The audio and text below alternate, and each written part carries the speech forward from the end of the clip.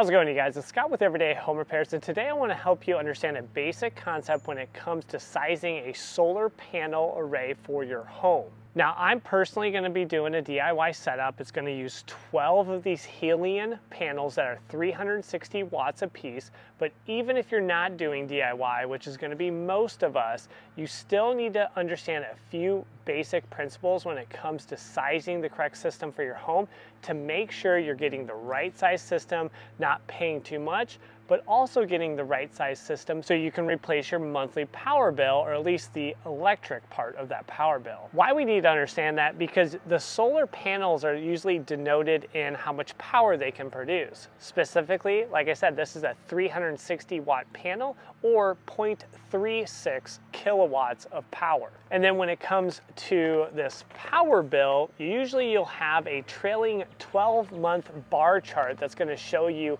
how much energy you consume throughout that month, because you need to know the average energy consumption to make sure you're sizing your system correctly. Now, your energy consumption is going to be based on kilowatt hours, just like the battery I'm sitting on is an EcoFlow Delta Pro, and it is a 3.6 kilowatt hour battery. So it can store that much energy, and that is how I'm testing this overall system right now. I'm testing to see how much power is coming out of this solar panel, and I'm storing that energy into this EcoFlow using it as what's called a solar generator. So often electricity can be a little confusing, so it's better just to use an analogy between the difference of water flowing out of this hose and collecting in this bucket. So the solar panel behind me, power, would be similar to flow rate coming out of our hose. So this would be the power, let's say it's 345 watts, and then that'd be going into the battery, the EcoFlow behind me, and filling it up just like this hose is filling up the bucket. So then let's say clouds come in, and we're still getting flow out of the hose, and the panel would still be creating energy, but maybe it'd be less than 90 watts or 80 watts, so it's going to take much longer to fill up the bucket, just like the panel would take much longer to fill up the battery. So understanding that relationship is critical. Now, this DIY setup is only going to be about 4 kilowatts. That's not going to offset my monthly utility consumption.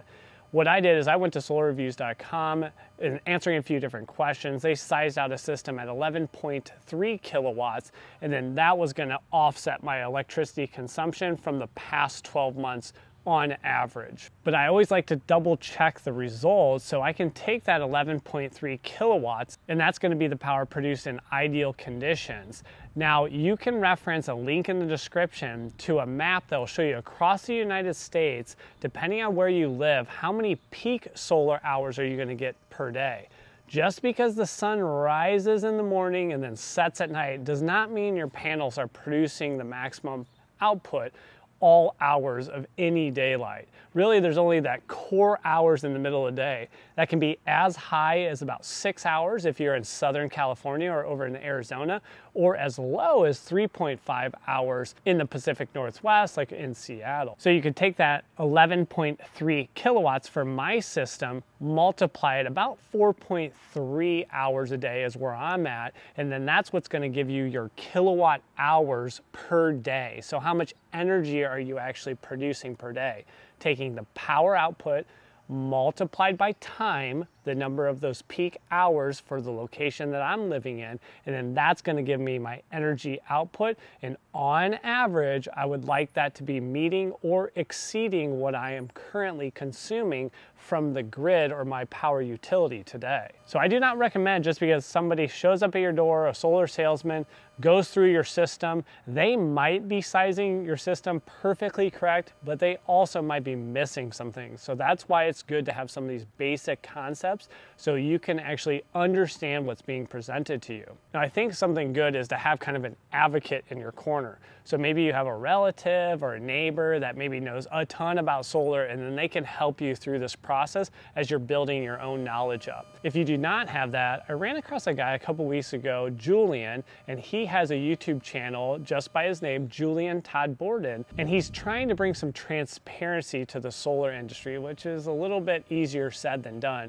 but Julian has put out great information. Some of that is on financing and showing you how interest rates and different terms actually can be a bit confusing, and maybe a higher interest rate might actually be a better choice for you.